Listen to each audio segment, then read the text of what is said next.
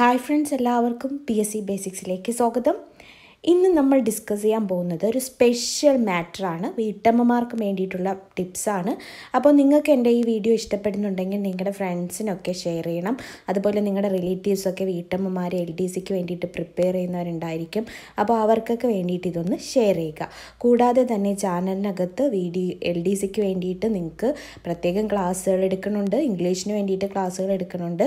ഇപ്പോൾ കുറച്ച് ഡിലേ ആയിരിക്കുന്നത് VO എക്സാം എല്ലാവർക്കും കഴിയട്ടെ എന്ന് കരുതിയിട്ടാണ്. ഇനി കറക്റ്റ് അപ്ഡേറ്റ് ചെയ്ത് പോകുന്നതായിരിക്കും.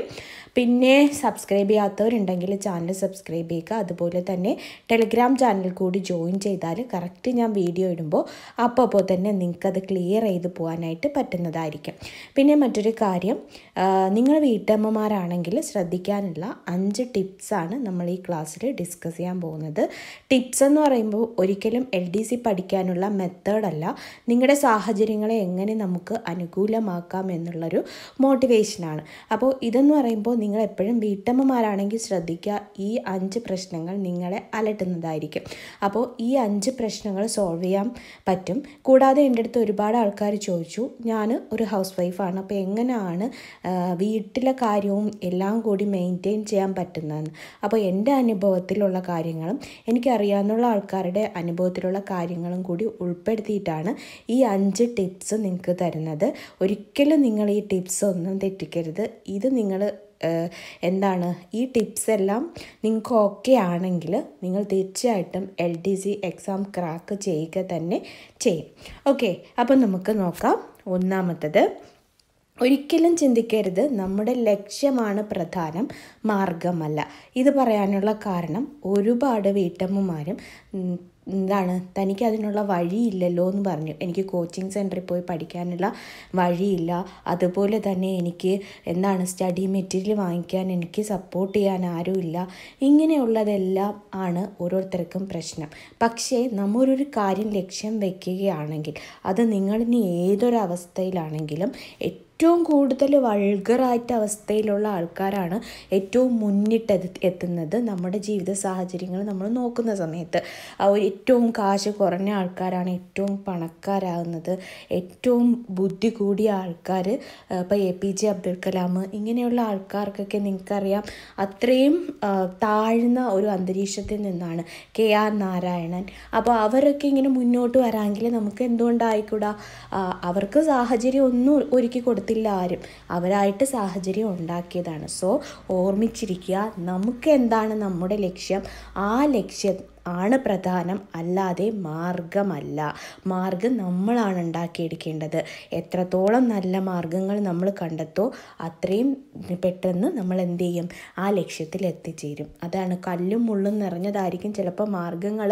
അതിന് ടൈലിട്ട് മാറ്റണോ, അതേ പിന്നെ കല്ലും മുള്ളും ഒക്കെ പറക്കി മാറ്റി വെറുതെ തൂത്ത് കളഞ്ഞാൽ മതിയോ എന്നൊക്കെ ചിന്തിക്കേണ്ടത് നമ്മൾ സ്വന്തമായിട്ടാണ്. കാരണം ഓരോരുത്തരുടെയും ലക്ഷ്യം വ്യത്യസ്തമാണ്, ഓരോരുത്തരും സഞ്ചരിക്കുന്ന മാർഗങ്ങളും വ്യത്യസ്തമാണ്. അപ്പോൾ നിങ്ങളുടെ മാർഗം നിങ്ങളാണ് തിരഞ്ഞെടുക്കേണ്ടത്. എൻ്റെ മാർഗം ഞാൻ തിരഞ്ഞെടുത്തു കഴിഞ്ഞു. ഓക്കെ, അടുത്ത രണ്ടാമത്തെ ടിപ്പ്, സ്വന്തം ന്യൂനതകൾ മനസ്സിലാക്കുക. സ്വന്തം ന്യൂനതകൾ എന്ന് പറയുമ്പോൾ ഇത് പഠിക്കുന്ന കാര്യത്തിലായാലും നമ്മുടെ കാര്യങ്ങളുടെ കാര്യത്തിലായാലും സ്വന്തം ന്യൂനതകൾ നമ്മൾ മനസ്സിലാക്കണം. കാരണം എന്ന് പറയുന്നത്, ഇപ്പോൾ നിങ്ങൾക്ക് എനിക്ക് സ്റ്റഡി മെറ്റീരിയൽ ഇല്ല, അതുകൊണ്ട് എനിക്ക് പഠിക്കാൻ പറ്റത്തില്ല.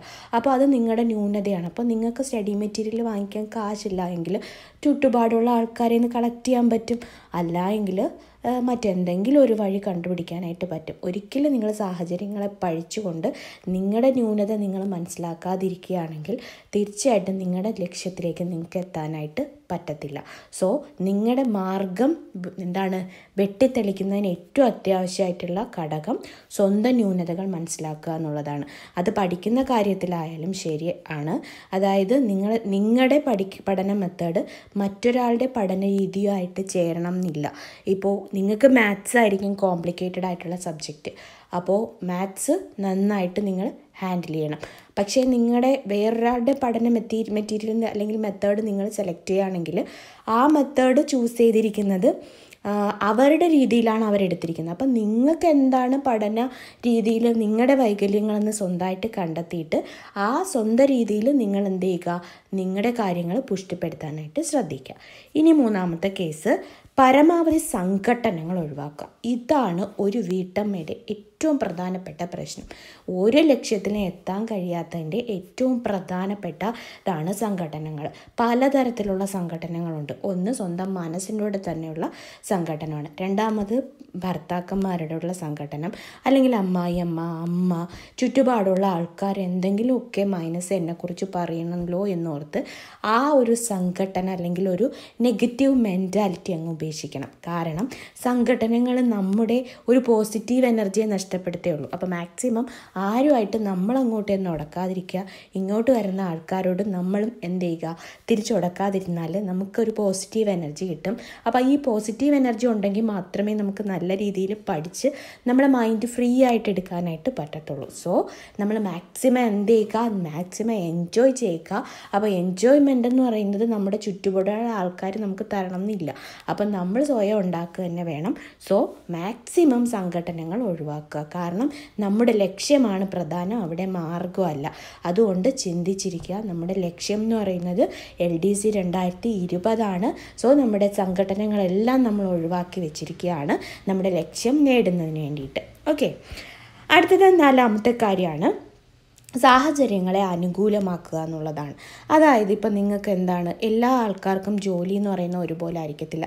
ചില ആൾക്കാർക്ക് വീട്ടുജോലിയാണ്, കൂടുതൽ വീട്ടുജോലിയാണ്. അപ്പോൾ വീട്ടുജോലി ചെയ്യുന്ന സമയത്ത് തന്നെ നമുക്ക് പഠിക്കാനായിട്ട് ഒരുപാട് മെത്തേഡുകളുണ്ട്. ഇപ്പോൾ അതായത് വോയിസ് റെക്കോർഡ് ചെയ്ത് വെച്ചതിന് ശേഷം പിന്നെ നമുക്ക് ഫോൺ എന്താണ് നമ്മൾ ജോലി ചെയ്യുന്ന സമയത്ത് നമുക്ക് കേൾക്കാനായിട്ട് പറ്റും.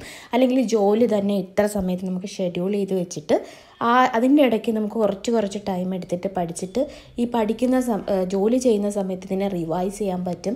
അല്ലെങ്കിൽ അടുക്കളയിലും മറ്റും ബിറ്റ്സായിട്ട് കുഞ്ഞു തുണ്ടുകൾ വെച്ചിട്ട് അതൊക്കെ എഴുതിയിട്ടിട്ട് അവിടെയൊക്കെ നോക്കിയിട്ട് പഠിക്കാൻ പറ്റും.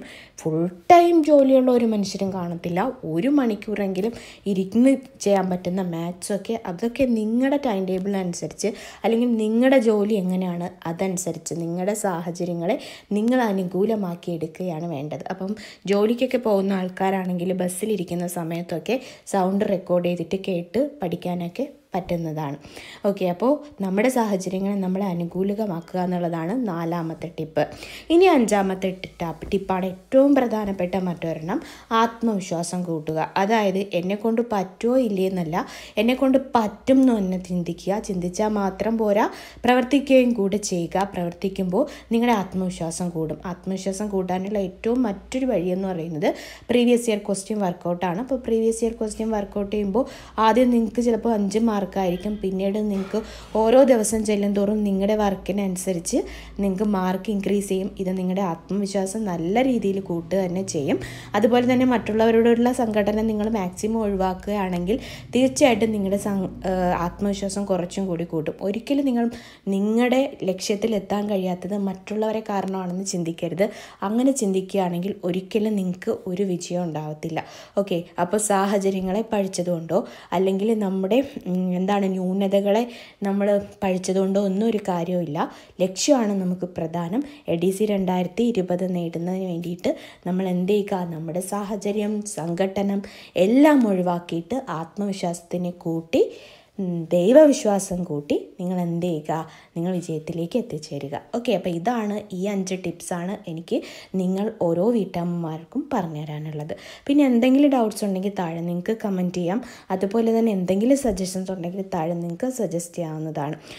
ഓക്കെ, അപ്പോൾ എല്ലാവർക്കും കൂടുതൽ ക്ലാസ്സുകൾക്കായിട്ട് ചാനൽ സബ്സ്ക്രൈബ് ചെയ്യുക. തൊട്ടടുത്തുള്ള ബെൽ ബട്ടൺ പ്രസ് ചെയ്ത് ഓൾ എന്നുള്ള ആ ഒരു ഓപ്ഷൻ തന്നെ സെലക്ട് ചെയ്താൽ മാത്രമേ കറക്റ്റ് നോട്ടിഫിക്കേഷൻസ് നിങ്ങൾക്ക് വരത്തുള്ളൂ.